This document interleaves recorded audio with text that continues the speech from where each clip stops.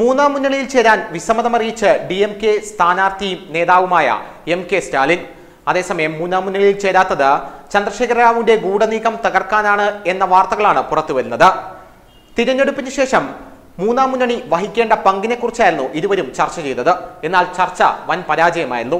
MK Stalin മൂന്നാം മുന്നണിയിൽ ചേരാത്തതോടുകൂടി ഉപപ്രധാനമന്ത്രിയാകണമെന്ന ചന്ദ്രശേഖര റാവുവിന്റെ സ്വപ്നമാണ് അവിടെ പൊലിയുന്നത്.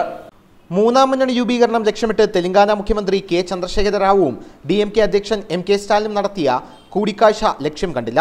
കൂടിക്കാഴ്ചയിൽ മൂന്നാം മുന്നണി സംവിധാനത്തോട് താൽപ്പര്യമില്ലെന്ന നിലപാട് സ്റ്റാലിൻ ആവർത്തിച്ചതായാണ് റിപ്പോർട്ട്. ചർച്ച ചെയ്ത ശേഷം ചന്ദ്രശേഖര റാവു മാധ്യമങ്ങളെ കാണാതെ മടങ്ങുകയും ചെയ്തിരുന്നു. കോൺഗ്രസ് BJP ഇതര ഫെഡറൽ മുന്നണിക്കായി ശ്രമിക്കുന്ന ചന്ദ്രശേഖര റാവുമായുള്ള കൂടിക്കാഴ്ചയിൽ ലോക്സഭാ തെരഞ്ഞെടുപ്പിന് ശേഷം പ്രാഥമിക പാർട്ടികൾ വഹിക്കേണ്ട പങ്കിനെക്കുറിച്ചാണ് ചർച്ചയായതെന്നാണ് വിവരം.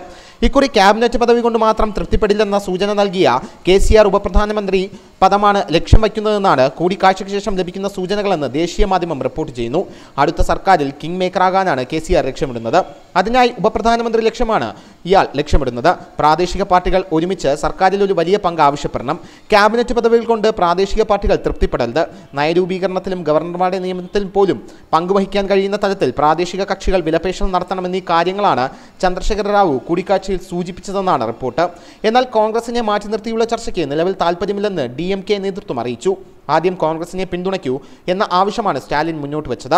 TRS വൃത്തങ്ങൾ ഈ ആവശ്യങ്ങൾ പൂർണ്ണമായും തള്ളിക്കളഞ്ഞിട്ടുമില്ല.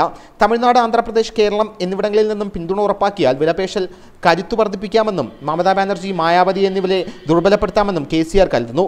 തമിഴ്നാട്ടിൽ 39 ലോക്സഭാ സീറ്റുകളിൽ ബംഗാളിൽ 42 കഴിഞ്ഞ വർഷം നിയമസഭാ തിരഞ്ഞെടുപ്പിൽ TRS തെലങ്കാന തൂത്തുവാരിയിരുന്നു.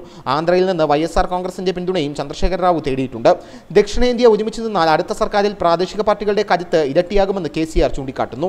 DMKയുടെ മുതിർന്ന നേതാക്കളായ ദുരൈമുരുകൻ, TR ബാലു എന്നിവരും ചർച്ചയിൽ പങ്കെടുത്തു. News desk, Malayalam express.